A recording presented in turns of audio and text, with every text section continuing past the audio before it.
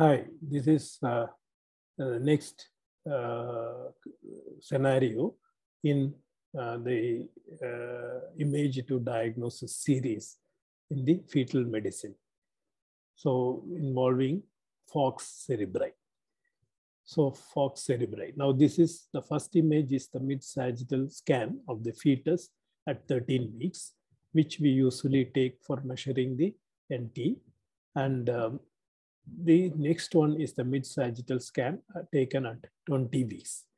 Now, in the literature, in the books, and in the lectures, you would have heard and seen this has been referred to as Falx Cerebri, respectively. So, do you agree that this is Falx Cerebri? Looks like, is it not? But can Falx Cerebri be seen in mid-sagittal plane?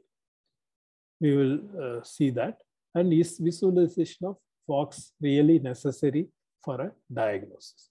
So if you want to have answers for these questions, please log on to www.sonoshare.in, go to image to diagnosis category, fetal medicine, and click on the case scenario of Falx Cerebri. If you wish to go through the workup of this case scenario of fetal medicine, please log into www.sonoshare.in. Go to click on the categories to go to the section on image to diagnosis fetal medicine.